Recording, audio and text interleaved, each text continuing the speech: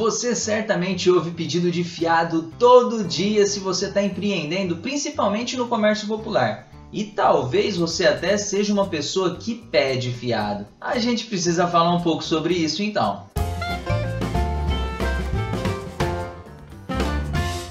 E aí, colega do empreendedorismo, Cris Bazan por aqui mais uma vez e dessa vez com um assunto bem polêmico, o bom e velho fiado. Será que tem uma forma segura de fazer isso? Se você é novo no canal, já saiba que aqui não precisa pedir fiado porque a gente não vende curso de nada não. Se é veterano no canal, acredito que você já clicou no like lá no começo do vídeo e nem precisou de eu pedir ajuda pra gente chegar logo nos nossos 100 mil inscritos. O fiado ele é um costume brasileiro muito comum nos interiores dos estados. Muitas cidades com um pouco mais de 5 ou 10 mil habitantes muitas vezes nem tem bancos nas suas cidades. Agora a gente está num tempo onde os bancos digitais estão ganhando mais espaço, boa fama, e as pessoas jovens já estão acostumadas com essa modalidade de banco, mas as pessoas mais velhas ainda têm certa dúvida sobre isso. Para saber como vender fiado com segurança, é preciso entender como que esse costume foi criado e isso revela muita coisa. A cultura do fiado. Principalmente a galera da década de 70 e 80 viveu os tempos áureos da caderneta na padaria, no boteco, na lojinha da esquina, entre outros.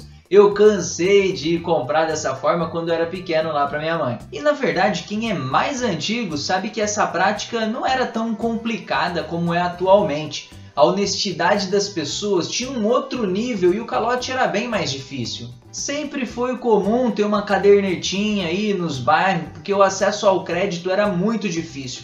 Os créditos nos bancos eram para ricos e essa era a única forma do comerciante ali que mora no bairro conseguir vender para a galera. Inclusive o cartão de crédito nasceu do fiado. Os estabelecimentos reconheciam as pessoas que tinham empresas, eram da alta sociedade ou executivos de empresa e confiavam o pagamento posterior. A gente pode dizer tranquilamente que o cartão de crédito é fiado. Contudo, essa é a informação mais importante. Quem corre o risco é a administradora do cartão. O Diners Club criou o primeiro cartão de crédito na década de 50, como a gente conhece hoje. E ele era aceito inicialmente em 27 bons restaurantes dos Estados Unidos e usados por importantes homens de negócio como uma maneira prática de pagar suas despesas de viagem, de trabalho e de lazer. Depois a coisa toda foi se desenvolvendo e passaram a dar limite de crédito a quem comprovasse garantias e para as empresas que tinham projeções futuras de faturamento para evitar os casos de calote. Depois do cartão de crédito é que nasceu o cartão de débito e isso aconteceu para que o comércio pudesse receber altos valores sem que as pessoas precisassem carregar dinheiro vivo no bolso nas ruas das cidades. Como evitar vender fiado? Muitos inscritos no canal já falaram sobre o assunto nos comentários e por isso acho importante trazer em vídeo. Porque as pessoas têm uma dificuldade em dizer não para amigos e familiares. E esse assunto sempre divide opinião. Tem pessoas que defendem o fiado dizendo que recebem certinho e quando tomam um calote, ainda assim compensou ter feito um faturamento fiado que não seria possível em outros meios de pagamento. Por outro lado, tem as pessoas dizendo que preferem ter o produto na prateleira, onde ele pode ser negociado de outras formas, caso ele não seja vendido ali rápido, do que vender e correr o risco de perder o produto e o cliente. Para evitar a venda fiado, eu gosto de recomendar a sinceridade com o cliente. Você pode dizer que depende do dinheiro para pagar uma fatura que vai vencer e só assim conseguir fazer recompras. Se a argumentação do cliente for: ah, mas você só vai receber da operadora do cartão de crédito no mês que vem, faz fiado aí para mim.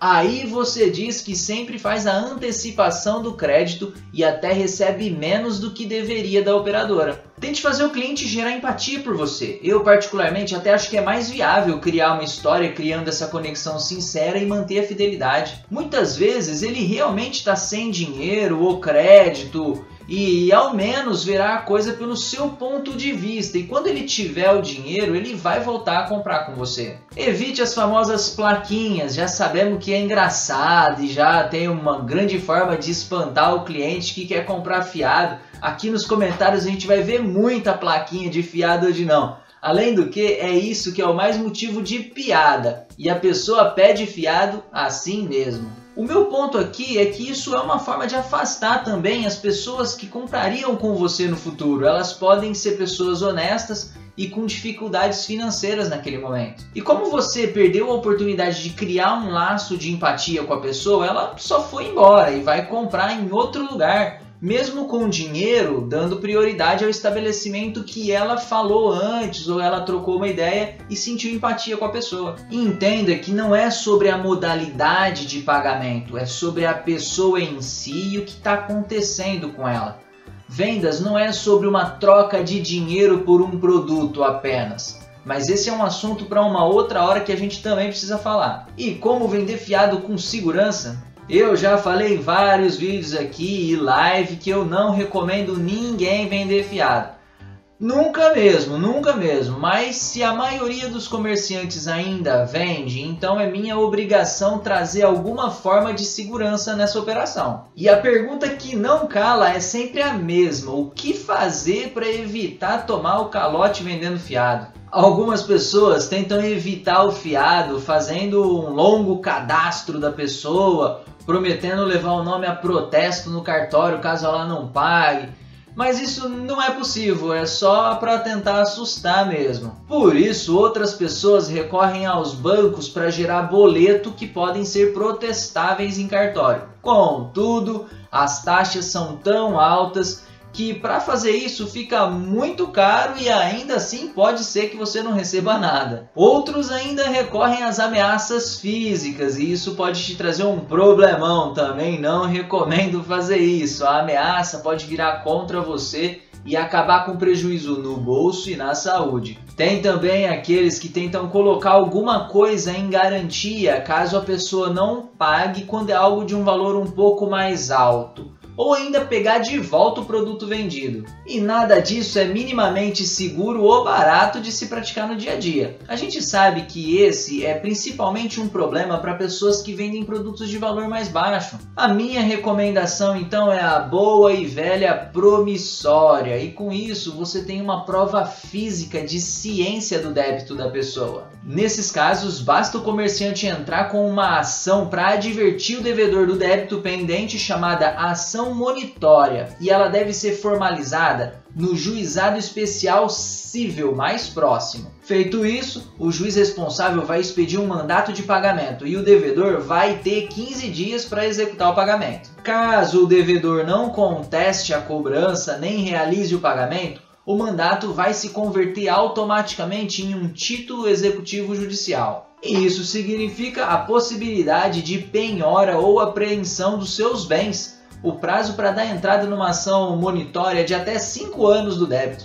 Essa é uma informação velha que ninguém nem sabe que existe, por isso que eu vim trazer ela aqui. Mas vale a pena você trocar uma ideia com um advogado de sua confiança para ele dizer se realmente vale a pena isso. Essa é a única forma que eu conheço de vender com alguma segurança e nem assim significa que você minimiza o risco de calote. E nem adianta falar de vender para quem você confia, porque você vai se frustrar. O fiado é uma aposta que você escolhe correr o risco. Perceba que seus fornecedores eles te vendem fiado no boleto para pagar daqui 10 ou 30 dias. E se você não pagar eles, eles te protestam e isso te tira o sono. Mas isso só acontece porque você corre o risco de ver o seu CNPJ ir para o ralo.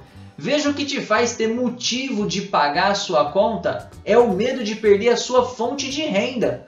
Com o cliente tem que ser algo parecido. Ele tem que sentir medo do que acontecerá se ele não te pagar. E a relação tem que ser transparente e saudável. Quando você aprende a jogar, pode ser que você consiga receber com menor chance de calote. Mas a recomendação principal aqui é não vender fiado mesmo, beleza? Esse vídeo merece like 3 vezes se fosse possível. E tenho certeza que esse não é um vídeo mais do mesmo que você já viu por aí. E isso faz você considerar se inscrever aqui no canal para ver mais conteúdo como esse. E ó, já coloca o celular para despertar segunda e quarta 20 horas para você ir lá no Indomáveis Podcast para a gente bater um papo. Ou também chegou lá no nosso Telegram para trocar uma ideia. Eu vou deixar os links aqui na descrição e a gente se vê por lá. Tchau!